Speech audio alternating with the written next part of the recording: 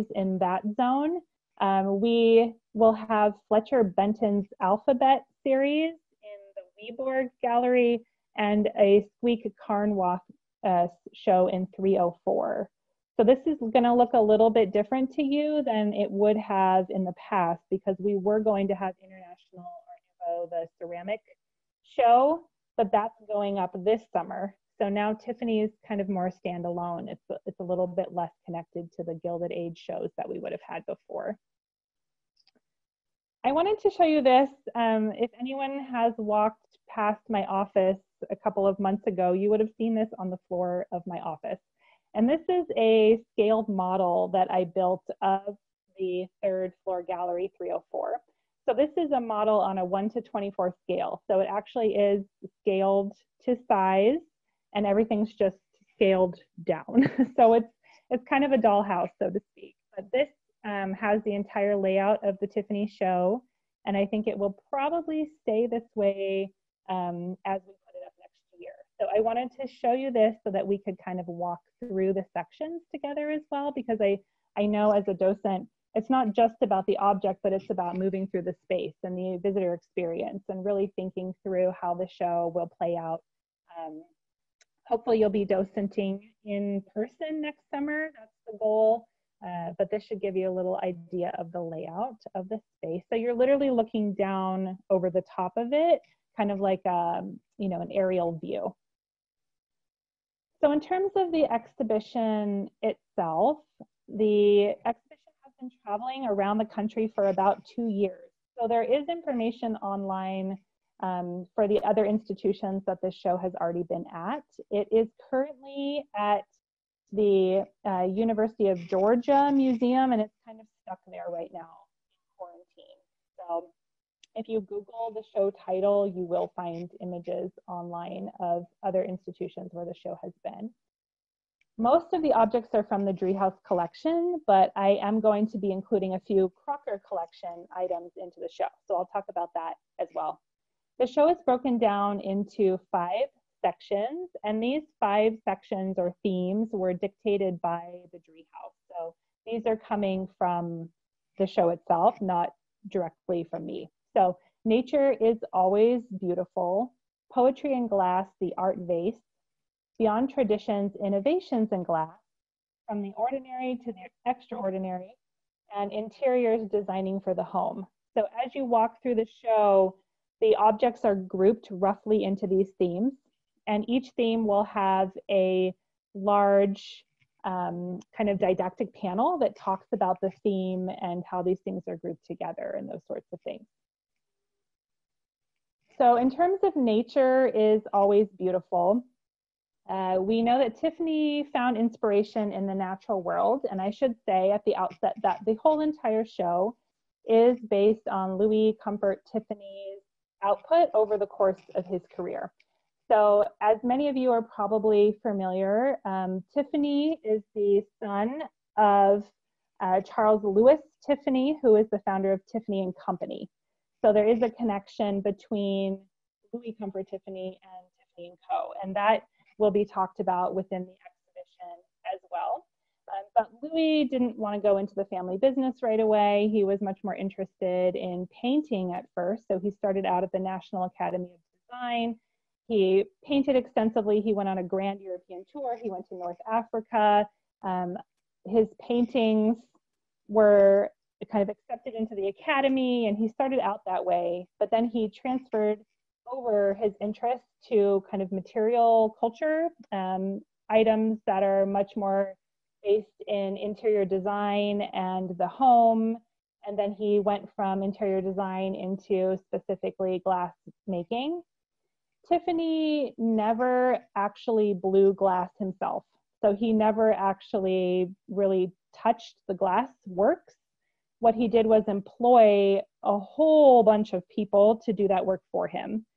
So a lot of people think that Tiffany designed every object, that he literally crafted it with his hands, and none of that is true. He basically was the entrepreneur or the businessman behind all of these things. He designed some of them, but he employed a whole studio of designers. He employed glass cutters. He employed glass works to blow the glass. So what you're seeing is really Tiffany's output in the larger business sense. And so I think that's something that might be really interesting to talk about with visitors, because I think it's not always clear that that's the case.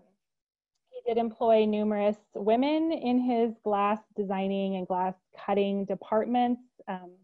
Clara Driscoll and Agnes Northrup will be talked about in the show as well. So there's some nice kind of segues between the objects and kind of the business side, the design side that we'll see throughout the show as well. And I'm happy to answer questions about that too.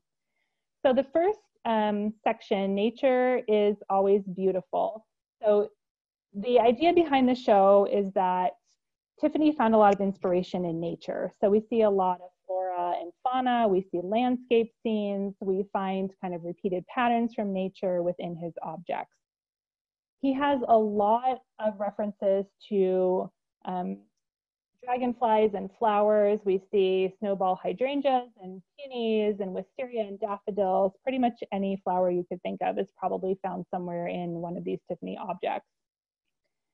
We'll also get to see a lot of windows, which I think is one of the coolest things probably about this show, and one that I'm most excited about is that there are 7 stained glass windows coming with this show, and they are coming all in their own exhibition furniture. So dark wood cabinets, dark wood pedestals. It's going to have a very Victorian or kind of Gilded Age feel to the show itself. It will be kind of dark because we have so much dark wood, and everything is also kind of low. So that's something to keep in mind as well. Some of the windows are upwards of 6 feet tall, but for the most part, everything's going to be much lower in the gallery than what we're used to. In nature is always beautiful. We have 1 window, we have 6 lamps, and we have 3 vases. So just to kind of keep in mind how that's breaking down. This is where, in terms of the model, this is where you're going to see nature is always beautiful. So as you enter that main entrance space, the title wall will be here, and then most people, I would venture to say, turn right as they enter into the gallery, and this is where nature is always beautiful will be. The lamps will be along the curved wall on the side and grouped together. All the lamps are going to be plugged in and will be illuminated. So you will get to see the lamps as they would actually be used. But something also to keep in mind in terms of the space is that everything like a lamp will have a stanchion in front of it, because it will not be behind plexiglass. It will just be sitting on the pedestal. So there's some fragility and kind of safety issues there, but I think it should be really beautiful in terms of actually seeing the glass kind of illuminated in that way. Just to give you an example of some of the lamps in this section, we will have an 18 light lily lamp, which is one of the kind of best known from Tiffany Glass and Decorating Company. We'll also have a clematis lamp here on the right-hand side. So it gives you some of that variation in terms of what you'll be seeing in the space. Tiffany's lamps, primarily the shades are made of glass, and the bases are made of bronze, and they are hollow usually. So that's another way to tell a true Tiffany lamp is a hollow base with markings on the foot of the base and then the glass lamp itself. Some are very colorful, others a little bit less so. I wanted to show you the landscape window that will be in this section. It's amazing. I've seen this show before, so I can attest to the fact that in person it's even better. You can really see the details of his use of opalescent glass and mottled glass, and really like the depth that he achieved in the space itself. So you'll get to see, I think the lamps are probably, the lamps in conjunction with the windows are pretty amazing to see. The windows are also going to be illuminated, so they will be backlit. So you will get to see the way that the glass and the light work together, which was really the intention of the windows from the beginning. Most of these windows were private commissioned windows originally that would have been in houses. Tiffany did a lot of ecclesiastical commissions for churches, which he's well known for a lot of his stained glass windows in various church environments. But we only have 1 religious window in this show. The other 6 are all like landscape scenes, nature scenes, private commission windows. The second section is poetry and glass, the art vase. So He did perfect two types of glass during his career. One is favrile and the other is opalescent. And these techniques create kind of an iridescence through the use of metal oxides. So one thing to keep in mind is that pretty much all Tiffany blown glass is favrile. So this is really just meant to mean handmade. He made up the term. So he trademarked or copyrighted the term, he used the term, but it really just means like handmade glass object. Opalescent glass is kind of a layering of different types of glass and the use of metal oxides to kind of fuse those together and create an iridescence. In this section, we'll have one window, one floor lamp, 7 vases, 1 paperweight, and 1 inkwell. So what you're starting to see is that we will have a number of kind of household objects that you wouldn't think about having glass like in an inkwell, but it's a really interesting way to think about also the mass production of Tiffany's objects. He had a whole line, especially in his later career, of objects that were less expensive than the individualized lamps or windows. And a lot of that came out in a desk set where you would have a paperweight, an inkwell, you'd have a pen, you'd have a letter holder, those sorts of things. So there are a few of those objects in the show. This is a Jack in the Pulpit vase from about 1907. It's Tiffany Studios. It's going to be to the left of the main entrance. So don't forget, we also have our entrance coming off of the 306 gallery. So if any of our visitors come off of 306, they will actually enter into the art vase section first. So this will be right here. We do have the window, and the floor lamp will be on this wall. We have other windows on this space. So the idea behind the layout of the show is that no matter where you enter, you will be facing a sight line of a window, if not more than one window. So the windows are really taking the forefront of the layout in terms of welcoming visitors into the space. They're the biggest, they're the brightest, I think kind of the most magnificent. So you'll be kind of hit with a window no matter where you enter or which direction you go in. I wanted to show you the floor lamp. So this is hydrangea floor lamp, also Tiffany Studio. So this will be illuminated as well. You really get a good sense of the layering and the colors and kind of that opalescent idea. On the left is the floral window. So this is the window that will be in this section. And on the right is one of the smaller decorated vases. So we do have a number of miniature vases, and these are, you know, roughly like this big. So they're going to be very small behind plexi. They're grouped together so that you can have some interplay of objects across one another. We will continue on then as we move in towards the kind of back of the space into Beyond Traditions, Innovations in Glass. So this extends the idea here that artwork for Tiffany was experimentation in both design and color. He employed dozens of artists, designers, glass blowers, as I said, glass makers. He had his own furnace. He had a furnace in Venice, Italy. He had a furnace in Queens for a long time. He actually had 2 of his furnaces burned down, and he had to get a loan from his father to rebuild them. So he has a very interesting kind of business history. As I mentioned previously, we know that he designed some pieces, but not all of them.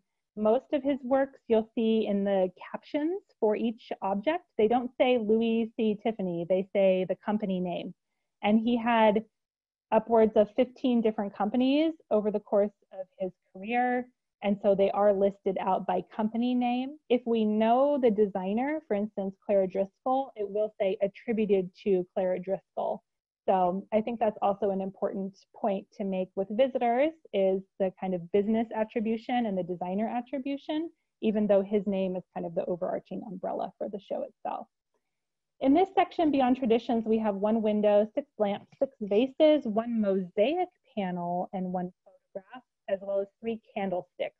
So it's a pretty interesting variety, I would say, in this section.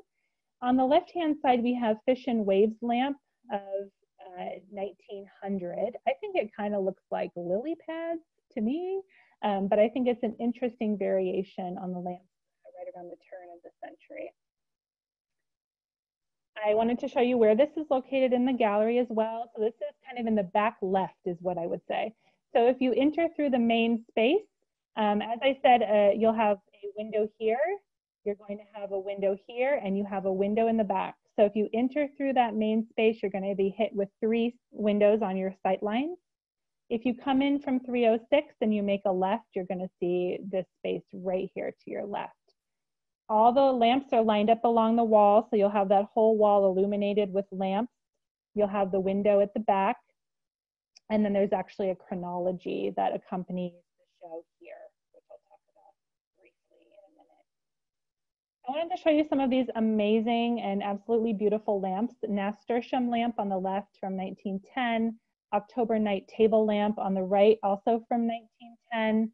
So you can see kind of that variation in design in the shape of the lamp shade, as well as the base design. So everything is varied and has subtle differences, even though it might seem like, oh, it's a lot of flowers or repeated patterns, but every single lamp is a variation.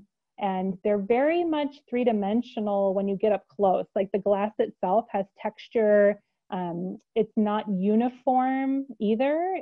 Some of it's rough, some of it's smooth. It really kind of makes for some interesting variation on the lamp itself. I wanted to show you those candlesticks on the left because you're probably like, what the heck is a Tiffany candlestick? So we have actually 3 candlesticks that have specific names, as you can see in the caption. So we do have a wild carrot candlestick, for instance, and like a pine cone candlestick. So I think these are really fun to see. All bronze bases, and then the actual glass work is the green parts that you're seeing, for instance, here in the pineapple or carrot and pineapple type candlesticks.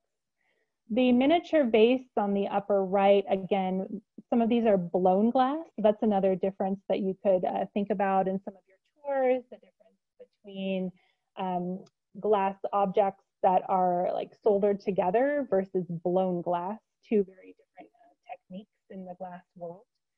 These miniature vases literally are miniature, so they're very, very small, something you could just kind of hold really easily in your hand. A couple of additional miniature vases, blown glass vases from Tiffany Studios. So you can see that they're not perfect. You can tell that these didn't come off of a machine creation, that these are physically blown by a glass blower. But they do often have a lot of swirling forms, floral decorations, mixing of colors and patterns and things like that. But all the blown work is individualized, so no 2 pieces of blown glass are exactly the same. This is probably the most amazing window in the entire show. It is called Landscape Window. It is leaded glass, but it also has quartz stones within it. So when you get up close, you can physically see that there are actually stones inserted into the glass itself. So it has amazing sense of texture, and it really pops out at you. We have confetti glass in the trees, which is actually made by embedding small pieces of colored glass into the larger glass sheets. And then we have iridescent glass in the borders. So this, I know when we finally get the show up and it's in the galleries, I'm going to be spending a lot of time in front of this work because it's absolutely amazing. The landscape scene, the sense of foreground, middle ground, background that's created just through sheets of glass, the patterning of the glass itself, the stones in the bottom. One thing I want to mention with Tiffany is that he, by and large, never painted glass. He used glass, like the actual glass material itself, to build up things like layers and colors and design. This is where he made a big innovation in the world of stained glass, is that he did not paint glass. If you look at medieval glass or Gothic glass or even glass during the Renaissance period, it's primarily painted to gain lines and designs and figures. Tiffany, by and large, did not paint glass. So he used leading, or he used the glass itself to create the actual design, which is really amazing in terms of experimentation and innovation. As we move from the extraordinary to the extraordinary, just a few things to keep in mind. That he did work and kind of expand his process as he moved through his career, not just to include blown glass or some aspects of bronze lamps, but he wanted to incorporate glass and metal. So he did have a foundry and a metal shop. He wanted to create those desk accessories, the candlesticks, the jewelry also that could eventually be sold in his father's Tiffany & Co. store. Sometimes he incorporated things like abalone or other bits of metal or gems or things like tourmaline and stuff into his design. So he was really working across materials. He did have outlets. So he had a retail outlet in New York, but he also sold some of his Tiffany studio designs at like Marshall Field and Company in Chicago, for instance. So they were pretty, pretty prolific by the time we get from the 1900s through the like 1920s up until about 1930. So that's the most prolific time when he was working with Tiffany Studios. So you'll hear Tiffany Studios or see that name a lot, and that was really his most prolific period. So right around the turn of the century through the first couple decades of the century. You'll see one window, one altar cross, one jewelry box, one covered box, 5 vases, and a pair of andirons in this section of the show. So we're seeing the covered box here on the left-hand side from 1905, made of silver, transparent enamel, really a beautiful little like box that would sit on top of your desk or sit on top of an armoire or something like that. This is kind of in the middle section of the right-hand side of the space, just to give you an orientation on where we're at. I wanted to show you this just to also move us into the next section of the scene, which includes interiors designing for the home. So thinking about functional objects. So that's another kind of key idea behind Tiffany's works, that all of these objects, although beautiful, were also functional. So it's kind of marrying those two ideas together, kind of dividing that kind of craft and fine art and kind of mixing those two concepts. He wanted things that looked beautiful sitting there, but then you could turn that lamp on and use it to read. And I think that's important within the show itself, that all the lamps and windows are illuminated. You would have seen how they would have functioned within the home. In this section, we have, again, one window, we have a fire screen, 2 vases, 3 lamps, 1 candlestick, 1 inkwell box, 2 humidors, and 1 chair in this section. So you get a sense of what he was creating and using in the home itself. It's in this kind of back right section of the space.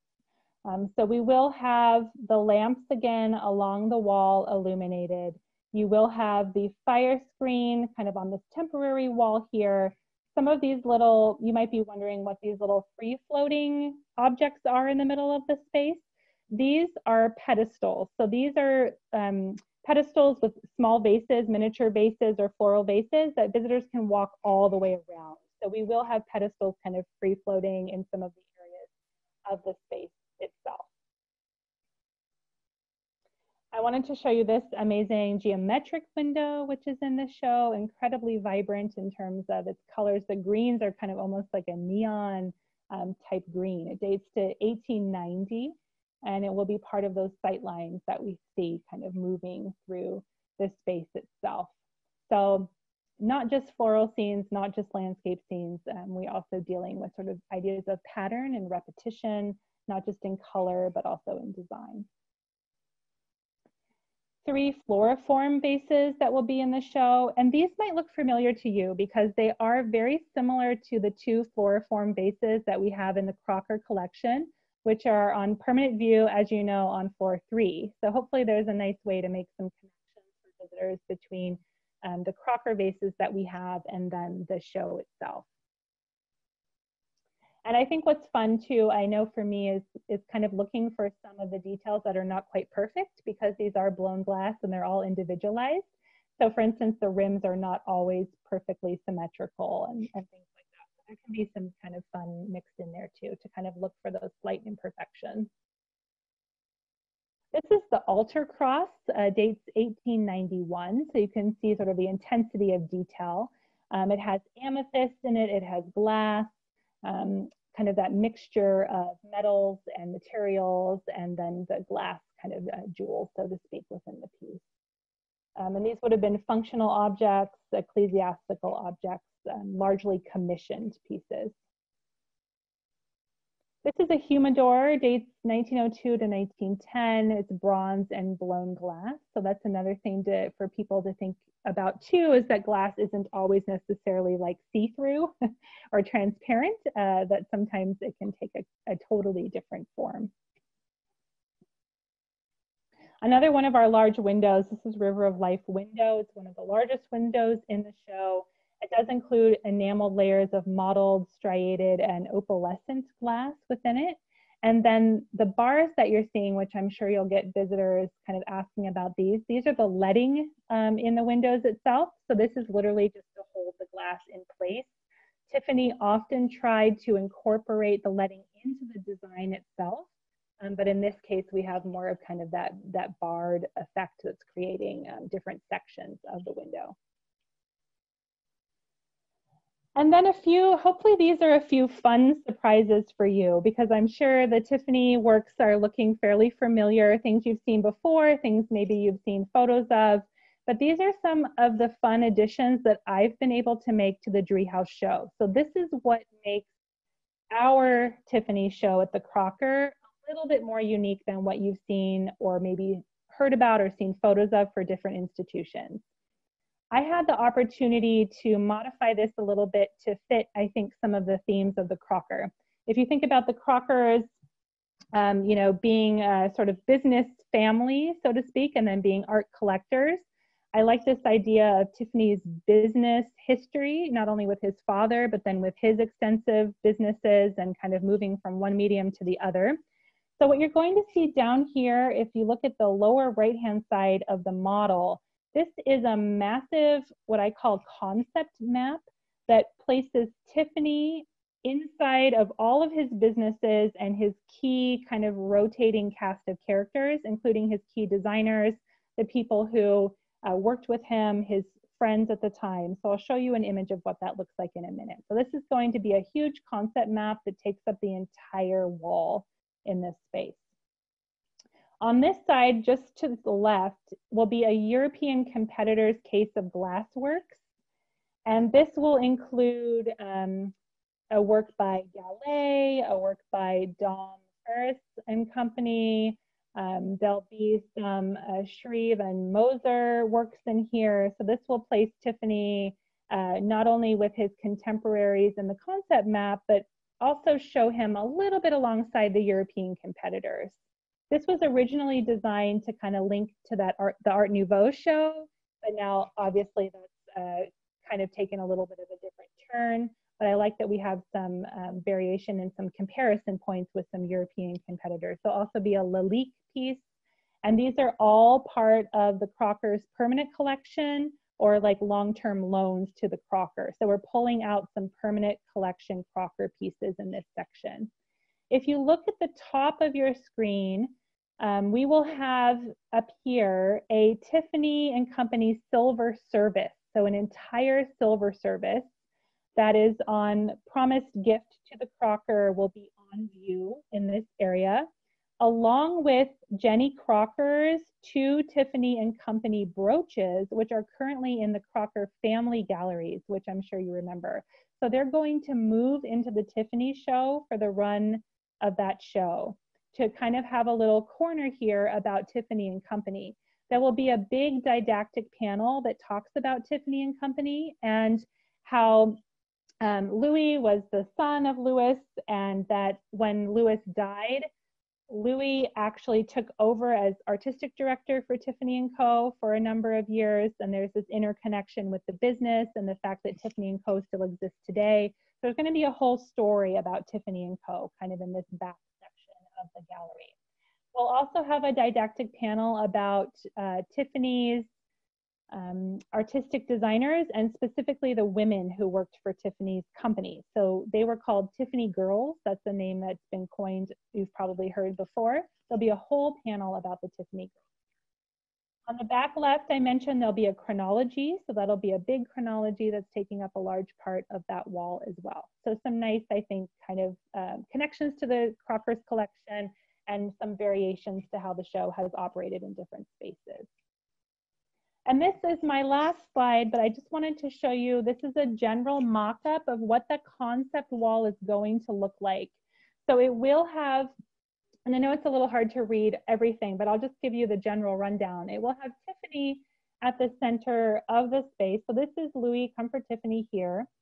And then all of these kind of tan circles right now are the companies that Tiffany created during his lifetime. So you can see they will kind of rotate around in a general chronological order. He had many, he changed names often. Sometimes he had a company that lasted 1 year or 2 years, and then he changed the name and moved on to something else. Tiffany Studios, or as I said, the longest running of those companies, ran from roughly 1902 to 1933. That was the longest. Now the little heads that you're seeing here, these are all people that were contemporaries of Tiffany, who worked with Tiffany, who were employed by him or connected to him in some way. And they will include the individual's name as well as sort of their profession or how they were connected. So you'll see something like writer or art collector or designer, for instance. So it's a nice way, I think, to bring some of the people and faces and businesses to life within the show that wouldn't be represented otherwise. So this will be a huge, huge concept map within the exhibition itself. So I'm not sure where I am with time, Mallory, but hopefully there's a few questions and a little bit of time left to answer what's on your mind. So thank you, Jamie. We didn't have any questions come through in the chat. Okay. So what I can do is, if you would like to ask a question verbally, just kind of wave your hands like this so I can see in the grid that you have one, and then I will unmute you one by one and you can ask your question. So if you have your question, start to flail around. Okay, I'm going to go to Kat Crow. Go ahead, Kat. When he used other pieces of glass, was it like very thin layers that he stacked, or did he sprinkle in color? That's a great question, both of those. So when we think about like the opalescent glass, for instance, or kind of the fused glass, that's all really thin layers of glass that are literally kind of soldered or fused together. The confetti glass, for instance, is little tiny pieces of different colors of glass that are kind of thrown into the single sheet that then literally make it look like confetti. Yeah. Kind of reminds me of those, what are they called? Funfetti cupcakes with like the literal like pieces mixed in. So he did both. And, you know, he used a number of glass suppliers. One of those was in Kokomo, Indiana. He had his Queens factory, and then he had a whole studio of glassworks that was completely organized by shade, like by color, by type of glass, by size of glass.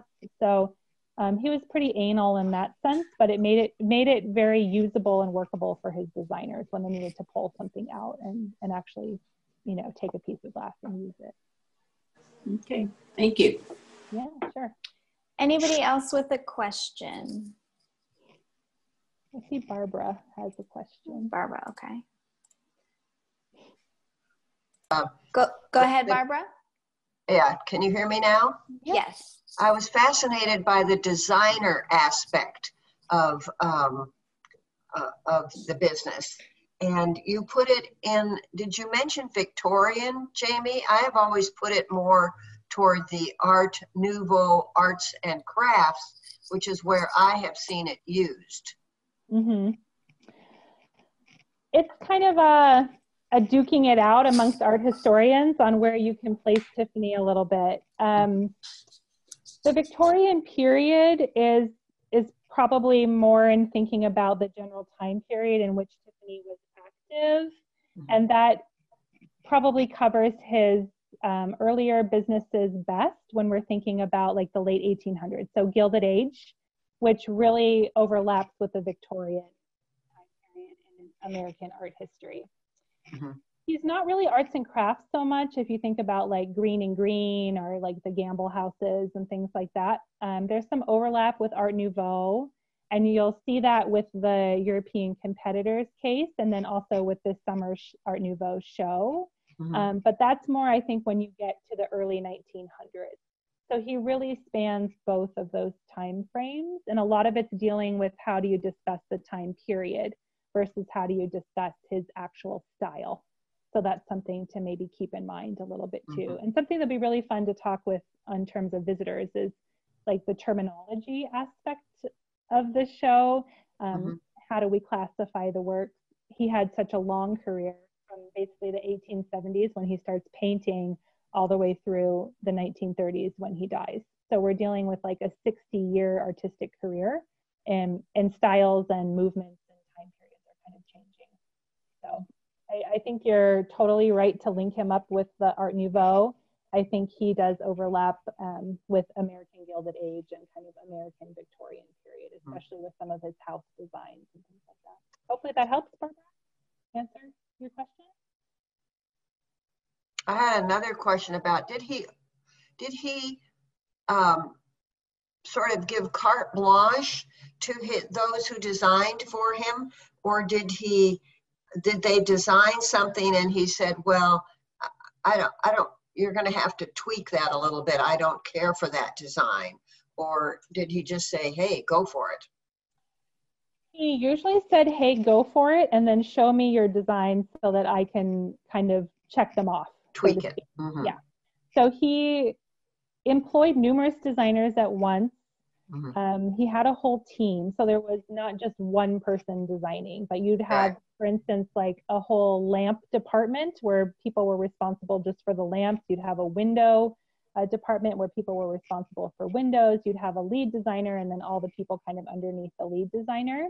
So it was pretty bureaucratic and, you know, set up in sort of a systematic way. He usually had final say. He wanted to see the designs drawn out. So there are examples from Agnes Northrup and Clara Driscoll of actually like watercolor or ink drawings that can show some of the lamps in their sort of design stages. And then he would look at those, make changes or pass them off, and then kind of move on from there in terms of creating the lamp itself. But the windows were usually on commission, were they not? Yes, the windows were typically on commission, either for, as I think I mentioned, ecclesiastical, so like a church commission, or it would be a private residence. So we're talking about the upper echelon, primarily in New York City, but kind of up and down the eastern seaboard for kind of mansion houses during this period. And they would have been designed for specific locations in a specific house. Right.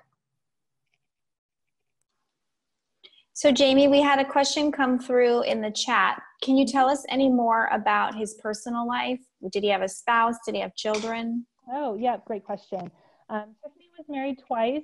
He was married to his first wife, and she passed away like shortly after childbirth. And then he married his second wife, and they had numerous other children. So, I'm blanking on the exact number, but I think he had at least 5 children over the course of his lifetime.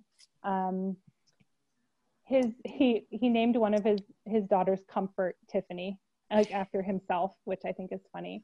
And they all kind of went on to be part of New York's like upper society. They actually, his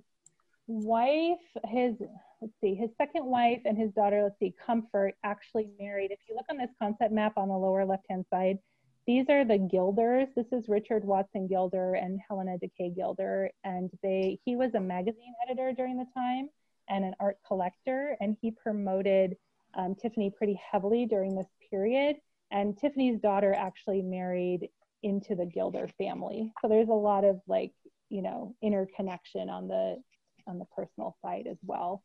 We think he had a fairly good relationship with his father over the course of his lifetime. His father bailed him out a couple times in failed business ventures or helped him rebuild the glassworks. So he benefited from his father's wealth and money. Tiffany's very first interior design project was actually designing the rooms of a mansion that he shared in New York City with his entire family. So they had, it was I think 3 to 4 level mansion, and each branch of the family had a different level. So he lived with his parents for a period of time and kind of interior designed their house and things like that. So as far as we know, there was a fairly good familial relationship, but Tiffany by and large stayed out of the business until the Tiffany & Co. business until his father passed away. So hopefully that gives a little smattering of biographical details. And Susan has her hand raised. Go ahead. Let me see if I can get you unmuted. Okay, go ahead. Okay, thank you. There is a really good biographical novel about Clara Driscoll that hearing these questions and some questions of my own does a really good job of personalizing the whole relationship, and it's based on her letters. So there's a lot of biography in it, although it has to be called a novel. But I cannot for the life of me remember the name or the author, but I will send that to Mallory if anybody's interested. It really gives an excellent background of the whole idea of the artist studio and the different dynamics that can go on there. Jamie, you're probably familiar with it. Yeah, it's called Clara and Mr. Tiffany. That's it, yeah. It was a big New York Times bestseller a number of years. Vreeland. Yeah, That's it. Susan Vreeland. Yeah, Susan Vreeland, yeah. So I don't have it, it's loaned out, but I don't know. Do you agree? I just thought it was a really good background about how that whole business worked. Yeah, I think it's, I think the fact that it's based on the letters that were found not too long ago, kind of early 2000s. The letters were found in some archives and kind of pulled up from there. And that's where the whole Tiffany girls concept came from, was actually from Clara Driscoll's letters. And I agree, it's a good kind of primer on Tiffany's world, and I think fairly accurate, not 100%. Yeah. So it's a good reminder, thank you. Jamie, you check in and you check out. Would you repeat the name of the book, Clara? Clara and Mr. Tiffany. Thank you.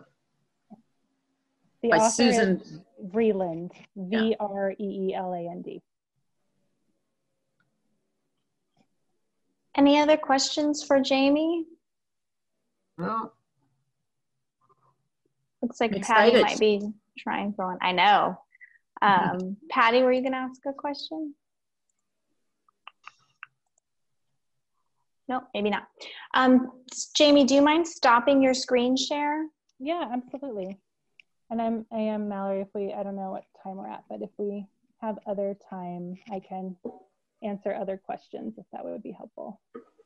Oh, like just about anything? Yeah. Does anybody have any questions generally for Jamie? Maybe about curatorial or anything like that? Oh, Sarah does. Yeah, go ahead, Jim. Well, I had one on the exhibit because I remember I watched the evening when you talked about how you design an exhibit, and you again referenced, like, we walk in different entrances and people tend to turn right or they turn left. And we've had exhibits where people turn right and we're really at the back of a storyline of paintings and they're completely confused. So do you have any suggestions about how this one, because you have a lot of informational stuff toward the back, depending on which way you come in. You might miss that whole big wall if you go left. And I'm just wondering how you would, problems we might run into touring people. That's a good question. I think with this show, the good news is that there's not a linear timeline to the exhibit. So no matter which way you enter, you should be okay in that sense, because I think you enter into sort of a themed group, and each theme group has a didactic panel. So you should be able to point people kind of towards that original theme and kind of move on from there. So I think that's helpful. Another thing is that I will have kind of vertical panels that say Tiffany on them. So you do know that you're entering a completely different and new show, no matter which space you go in from. I think one thing to keep in mind, and this is a great question, if you enter through what we consider to be the main entrance, where there will be a wall text, and then you do turn right, which is kind of the natural flow for most people, you will have that big concept map, which I think is a really nice place to start, just because it gives you a picture of Tiffany, and you can kind of see all his businesses and his world, and it gives you kind of a sense of where you are, I think, in time and space. And for me, as not just an art lover, but a history lover, that kind of helps for me to set the stage of, okay, who was this guy? Why should we care? Who were the people around him? And what should I be looking at? So if you can enter through that main space, I think it might help to set the stage from a history standpoint. So that can be a little harder if you enter off of Gallery 306, the kind of side entrance. But I will say that if you do go that way, there will be the chronology on the wall. So if you wanted to kind of go first towards a historical context, you'd have that opportunity to use chronology in the same way. Okay. I have one other question. Why so many companies? Oh, well, you know, he went in and out of business partners quite a bit in the early career. So he started off doing interior design with Lockwood DeForest, and then also with a couple other business partners, one of whom was a woman as well. So he changed names, I think, because he was kind of making his way through the business world. And then he had different businesses based on the medium that he was working in. So like, for instance, a decorating company versus a glass company, or like textiles versus what finally became like more of a studio concept. So he started out small, he started interior design, and he started off primarily with things like chairs and textiles and materials. And then as he branched and moved towards glass, I think he kept refining the company name in order for people to recognize kind of what he was doing and what they were getting into when they were working with his company. So that's, all right. Disregard gesturing. There was some noise in the background. I like a good hand gesture. Barbara, do you have a question? Yeah. Yeah, if nobody else has one quickie, Jamie. Touring with kids, I mean, Tiffany to adults is, I mean, we all know it. But obviously colors, shape, flowers, those come to mind quickly. Any other hidden tips? Hopefully we'll have children by then. Yeah, I mean, definitely I would say look for like bugs and signs of life. Oh, bugs is good. That's really fun, like the dragonfly lamp and things like that. Oh, I hadn't thought of bugs. Yeah, very good. I really love to do kind of like a kid scavenger hunt might work well also for things like the quartz stones and the rocks that are in some of the different objects. So you might have fun with that. And also there might be some ways to relate for people of all ages to functional objects in their own homes. And so like, how does the kid have a lamp in their room? You know, what does that lamp look like? Are you seeing any of the colors or shapes or things you mentioned, Barbara, like reflected in that? Because I think a lot of, especially kids, they don't think about a lamp being a work of art. So right. How can you make that connection between something that they might use or throw around at their house to something that's in a museum? And that might be different than how a painting might respond. That's a good one. Yeah. One thing that's really fun, and Barbara, this is a little bit of a tangent to your question, but might be fun for everybody on this call with especially a group of adult visitors, is to talk about Tiffany knockoffs and Tiffany and like literally fake Tiffany's, which are all over the place. You can buy them online right now if you want. And what does it mean to have a Tiffany lamp versus a Tiffany inspired lamp and things like that. So I think that's always fun because many people think they've seen a Tiffany, but what they've seen is like a reproduction lamp or, you know, something like that. And what's the difference? Sarah, go ahead. Yeah. Okay. Okay, it's not a Tiffany question, but I wonder if you can fill us in, give us a sneak peek about what you have coming up in terms of exhibitions you might be excited about. Ooh, put me on the spot, Sarah. So I know of one, that's why. I've got a really, really big, like the next year and a half for me is kind of crazy. So everybody on this call is going to be stuck with me a lot over the next year and a half, whether you like it or not. So I've got a couple shows actually that I'm super thrilled about. I mean, Tiffany is going to be great. You know, we're really hoping for a big crowd, a really fun crowd with that. At the same time, we have the big National Academy of Design exhibit. So those, that's a huge painting show coming to us from the National Academy of Design. Tiffany and that show will be up at the same time. So it's going to be one big American summer next year. So those are going to be kind of blockbuster.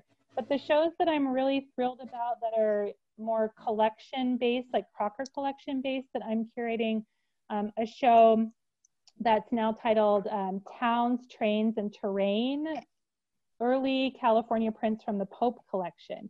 And that's coming up in January, January 2021, so next January. And this is a big, huge gift of about 200 prints that we received recently that are all early California prints. So a lot of early San Francisco, early images of like towns, trains, social scenes. There's some San Francisco earthquake works and things like that.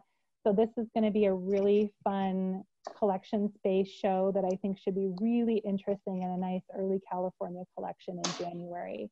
And then coming up at the end of 2021, a show that I'm thrilled about that some of you might have heard me talking about because it's very close to my heart. It's going to be a Miriam Post Wolcott photography exhibition. So Miriam Post Wolcott was worked with the FSA during the Great Depression. She was the first full-time woman photographer in Roy Stryker's group of 10. Actually, Dorothea Lange was in that group as well, but Dorothea Lange was only part-time. So this will be great. The Crocker owns like 60 Miriam Post Wolcott photos. And so this is going to be a really, I think, fun, it's hard to say fun with the Great Depression, but it'll be, I think, a fun show for me in terms of putting our photography collection kind of at the forefront. So that's upcoming for me. Hopefully, Sarah, that answers your question. Yes, I'm excited. Some of that was new news for me, but I was really excited to hear about the photography show. Yeah, I'm thrilled about that show. Great. Well, Jamie, I really want to say thank you to you for all of this, and thank you to everybody for tuning in. Yeah, round of applause for Jamie. It was fun. It's nice to see folks and hopefully give you a little sneak peek. I know a year seems like a long time from now, but I'm hoping we're all back together then, and it's just around the corner. So. Let's hope. Yeah, let's hope. Thank you, Jamie. Thank Thank you. you, Jamie. Thank you, everybody. Enjoy your weekend. And Thank you, we'll see Mallory. in the, Yes, you too. the Thank calls you, next Mallory. week.